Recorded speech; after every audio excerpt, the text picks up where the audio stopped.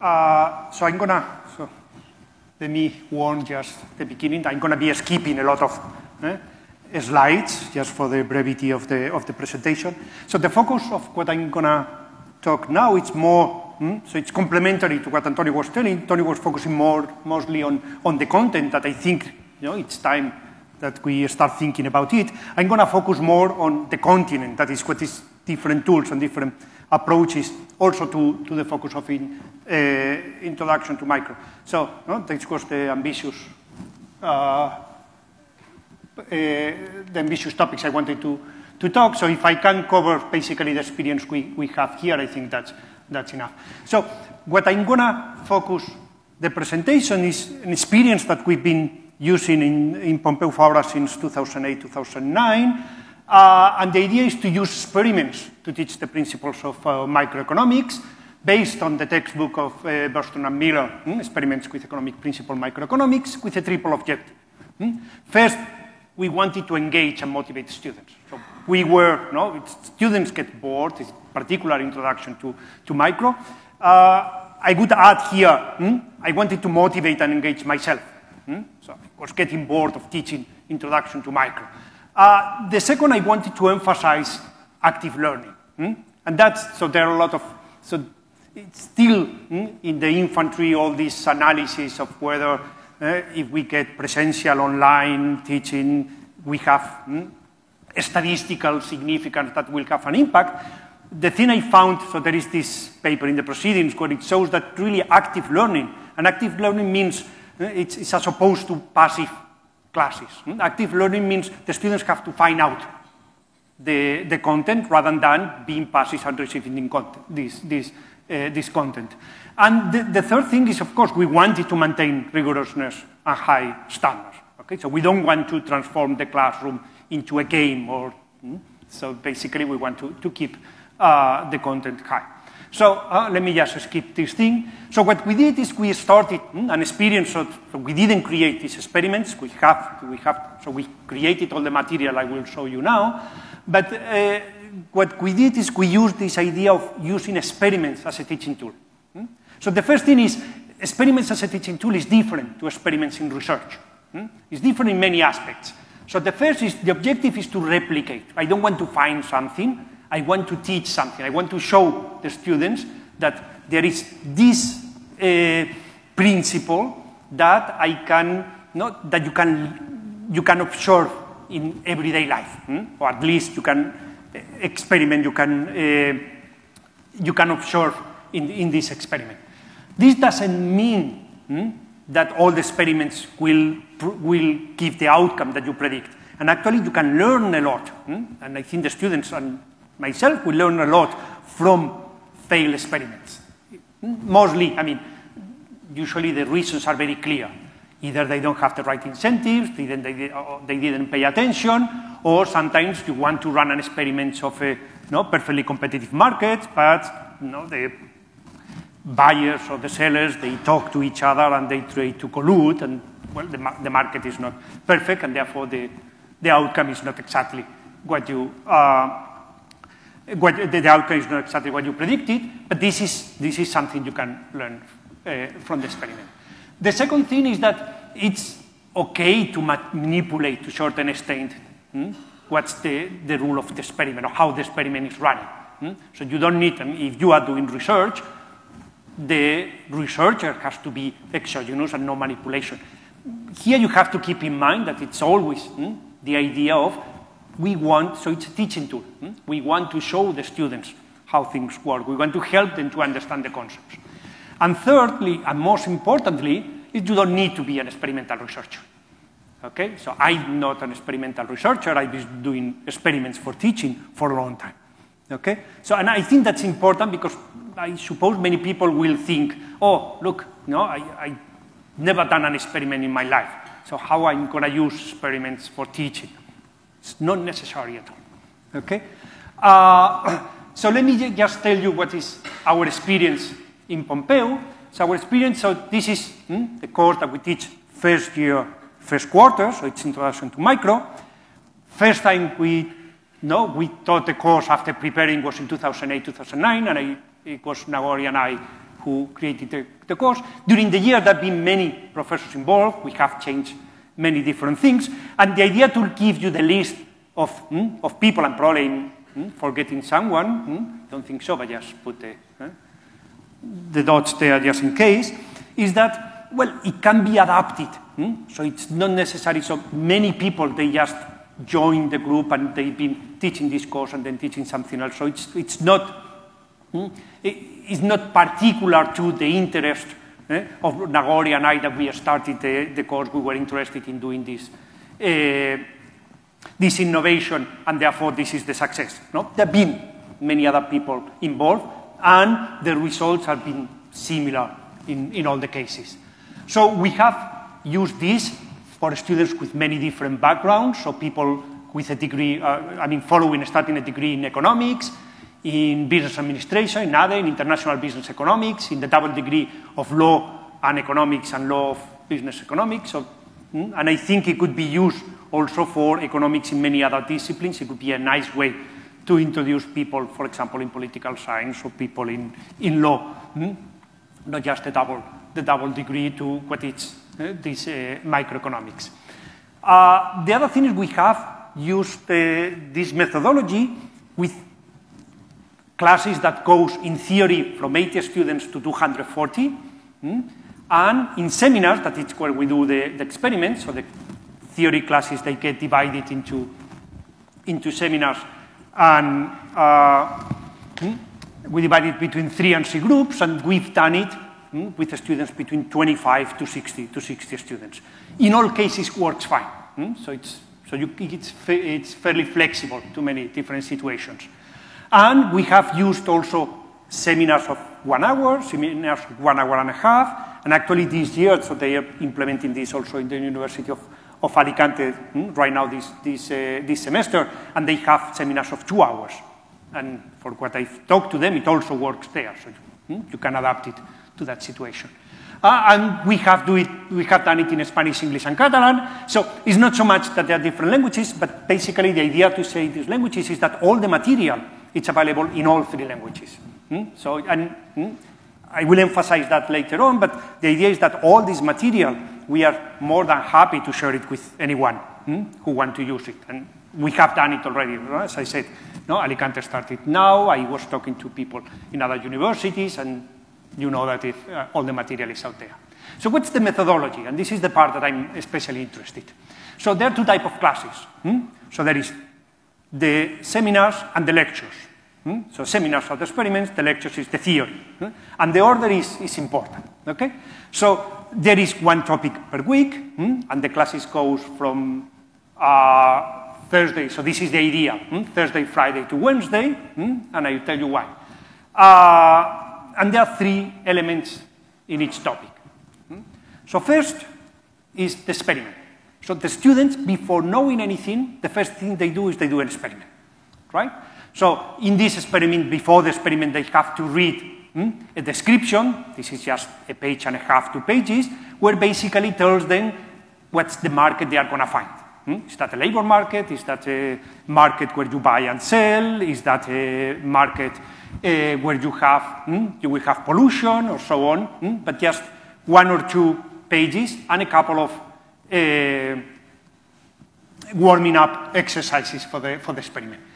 Then we run the experiment, and the students, and that's the discussion after the experiment, and this is important. Running the experiment is not important per se. What is important is really to let the students think about what are the results. So the idea is that the students, they have to discover and discuss the results, get the data from the experiments, and work on the homework. Realize that we haven't talked about theory yet. So all these students, they have to do it on their own.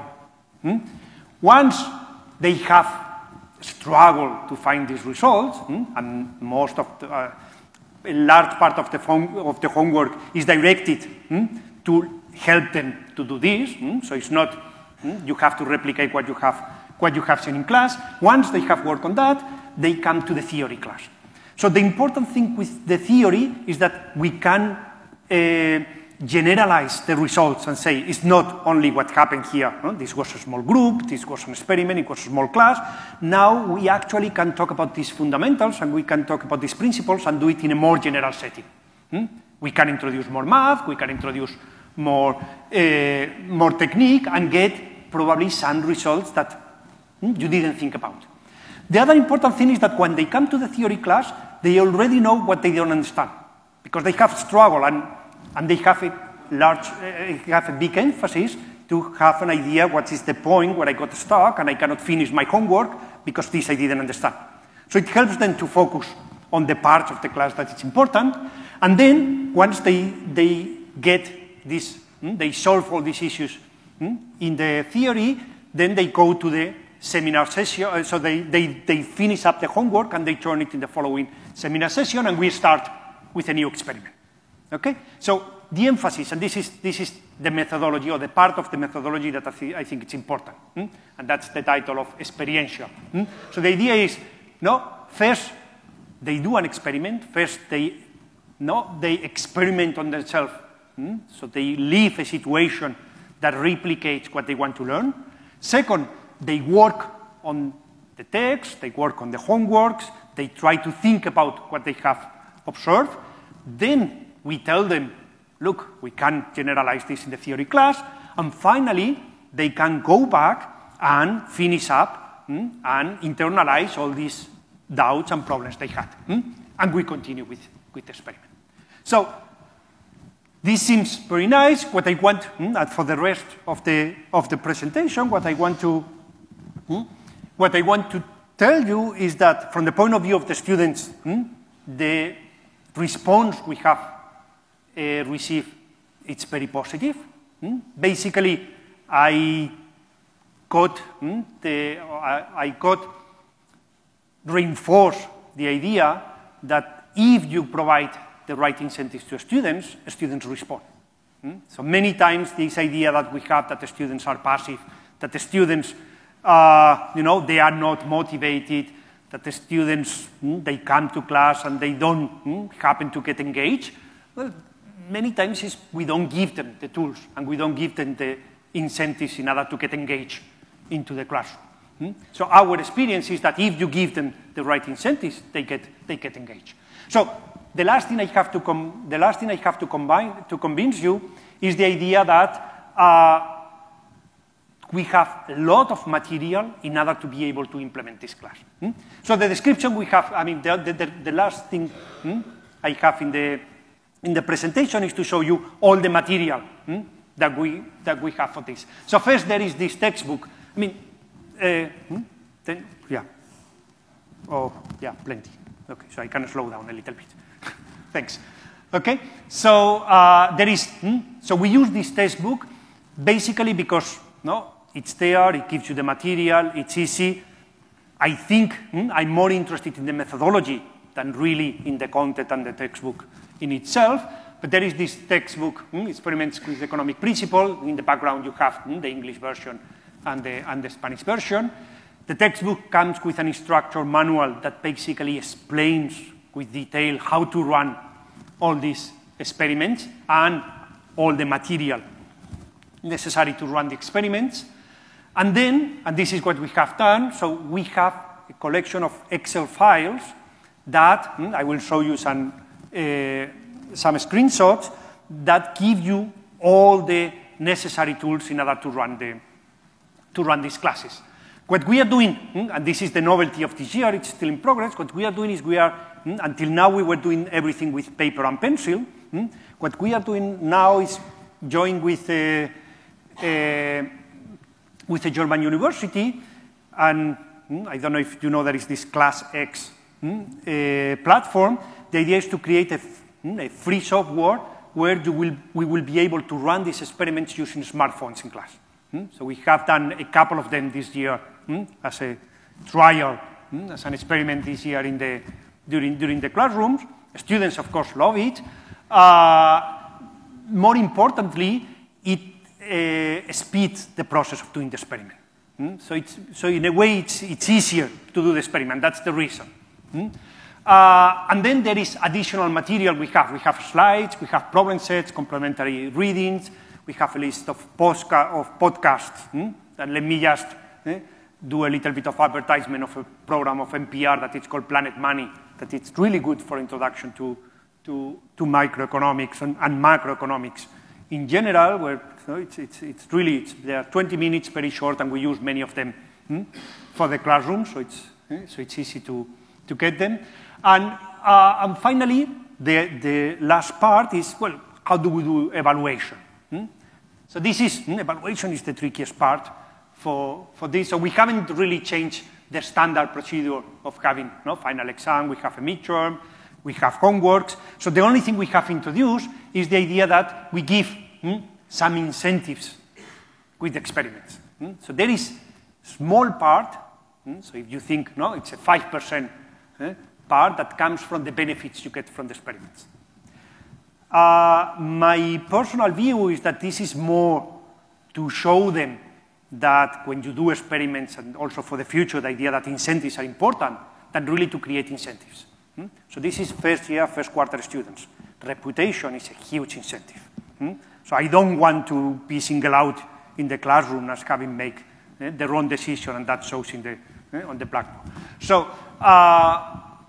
So reputation, it's really, but it's important, I think, to use these incentives.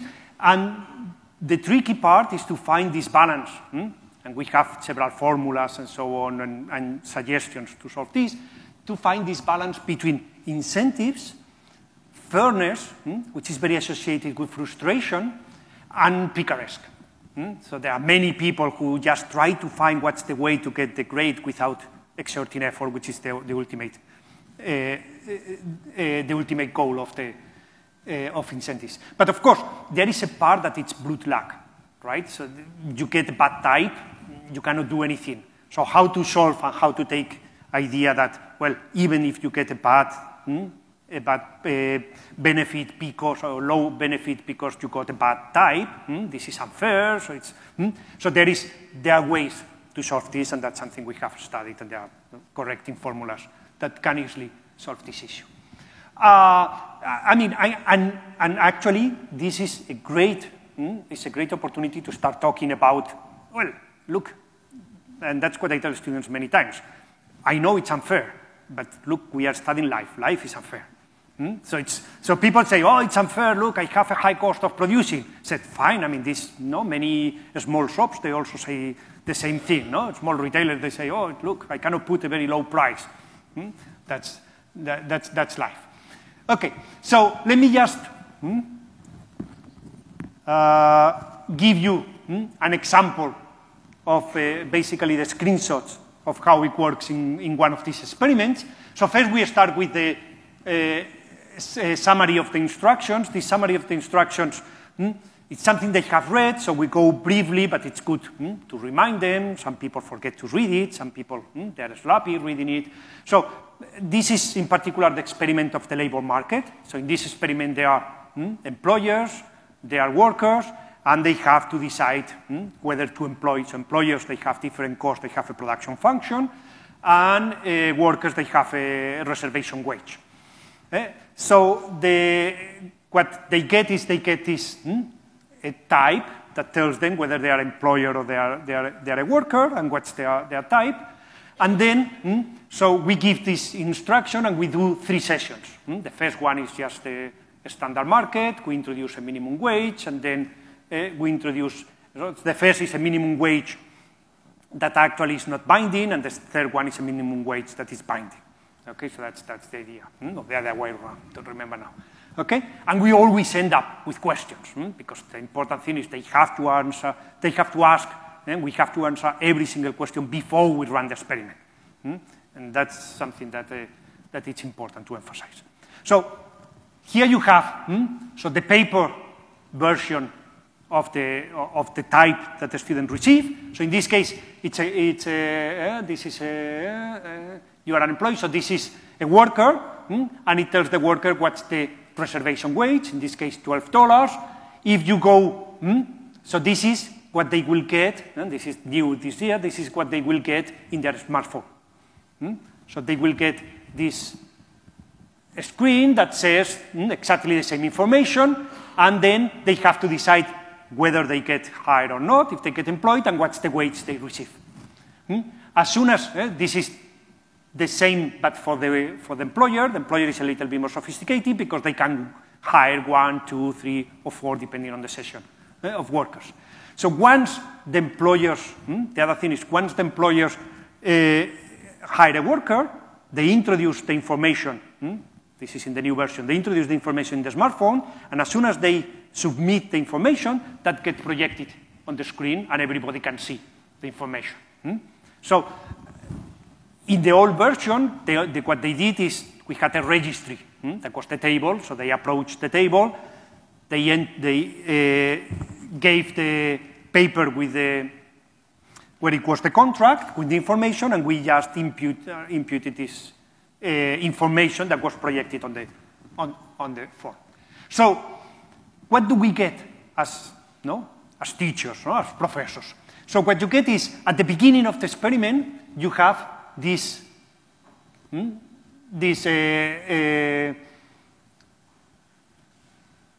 tab of the Excel where you introduce what's the distribution of types. Now this is automatic with the online version, but so you introduce what's the number of firms, what's the number of workers, and then once you introduce that, you get all the information that you need. You get what's going to be the prediction of the experiment. You also get what's going to be the solutions of the homework. So everything is here. So that's the different tabs that you get here. Okay, so you introduce that at the beginning of the class, and you get that situation. This is screenshot where you see what is happening during the session. Here we have got 1, 2, 3, 4, 5, 6, 7, 8 workers have been hired. In this case, we have 3 workers, so it's happening during the session. This is the same for. So this is the round, and this is the other type of output that you get is you have to provide data to the students so the students can do the homework. So that's also something that is provided. So this is the data that you need for the homework. That these are all the tables that the students need to receive in order to work before coming to the theory. And you also get what are the answers to the homework. So basically 98%, there are 2 or 3 things that you need to fill up personally, but 98% of the solutions to the homework, they are provided automatically at the beginning of as soon as you introduce the data of what's the composition of workers and or the composition of types for the experiment.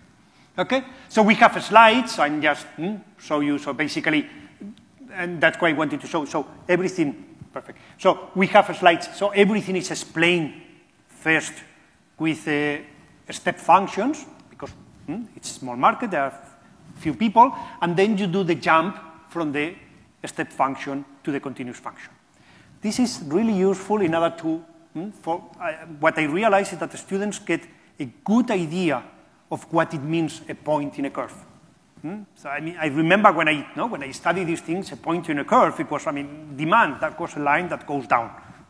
But understanding that every point in a curve, it's really a person. So if you want to think, a person with a particular valuation. So that's something that it takes time for the students to assimilate, as well as the concept of equilibrium. So what it means an equilibrium, and showing that an equilibrium is the best forecast for what could happen in the market, but not everybody will buy exactly at the equilibrium. That's something that naturally comes from running the experiment. You don't have to spend time on this. So it's already embedded in the experience that they have had. Okay? So,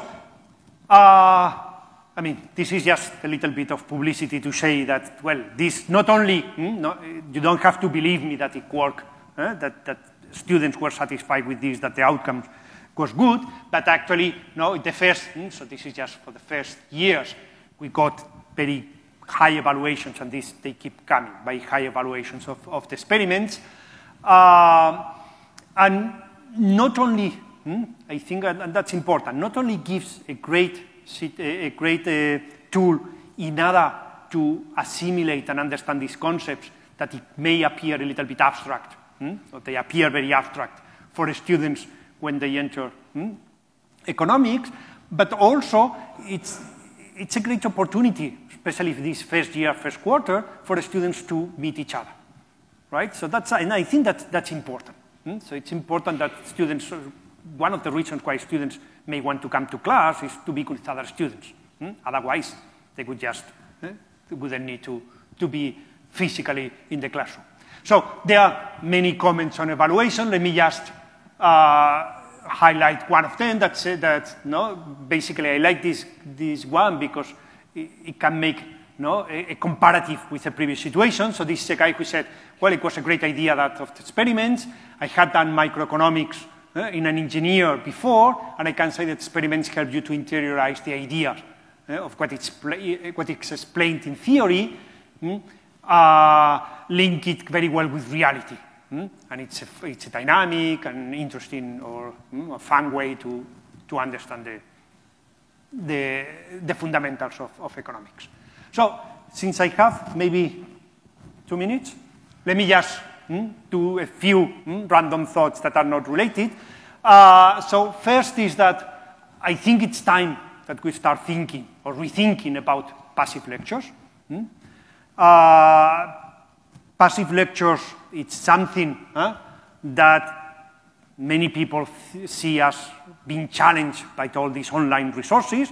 I know that many students, I've talked to them, many students, they say, oh, I was in class, I didn't understand this concept, I arrived home, I searched, and I got a YouTube video where they taught me exactly this concept, right? So there are thousands of YouTube videos, and in particular in this type, when you get into specialized topics, it might be a little bit different. But for these fundamentals, and fundamentals goes all the way to basically first 2 years of economics, there are all these classes that has been proved 100 times, and what Antonio has presented is one of these cases where they can go there and get all the information they want in the same class. So, but I think the idea that having all these online lectures and all this material is not really a threat. We should see it as an opportunity. It's an opportunity to really rethink about what we want to teach, how we want to motivate the students, how we want to transmit the concepts, and how we want to motivate ourselves to really enjoy teaching. Because if we enjoy teaching, students will enjoy teaching, right? So I think the first problem we have with teaching is that some people, or I don't know how many, but for personal conversation, I think many people don't enjoy teaching. They get bored. And if the professor gets bored, the students get bored as well. Okay? MOOCs, it's not a threat. So MOOCs is a solution for accessibility, but it's not a replacement of really what it's presential classes. And there are two concepts that I think are very important, and we should start thinking about it. One is the idea of inverted classes, and it's something that it could be great to get more analysis and more experiences, because it's the only way we are going to be able to learn it. Two concepts that I think are very important. One is inverted classes, that it's very similar to what we are doing here. It's the idea the emphasis is not the theory. The theory, they can get it online. So, but really applying this theory, thinking about it, assimilating, sharing resources, sharing the concepts, finding out the problems and finding out the concepts together, it's what it's enriching for the students. And the idea of program learning. That from this I've seen very little, and program learning, it's what really new technologies give us an opportunity. Program learning is how can we personalize the class to each student. And this is the problem when we have, so I have 200 students in the classroom. I cannot target every single one. So ideally, what I would like is to have a personalized class to each student without having to meet with each student personally, right? So how we go into this direction is something we should think, okay? And in order to conclude, let me just get a quotation that I like a lot, that says, tell me and I forget, show me and I may remember, involve me and I understand, that supposedly, so I was always claiming that it was Confucius. Recently I learned that it's not Confucius, it's a Confucian, a Chinese philosopher quank that come from the Chunxi, and that I've seen everywhere being credited to Benjamin Franklin, and that's false. Okay, so it's in the, I mean, it's in the newspapers every time that says this quotation. They talk about education, they talk about this, and they say, oh, Benjamin Franklin said this. Not true. Okay, so thank you. And if you have questions, you want the material, you want me or anyone who's involved in this project to go visit, talk to people, and talk about this project, just feel free to contact me. Thank you very much.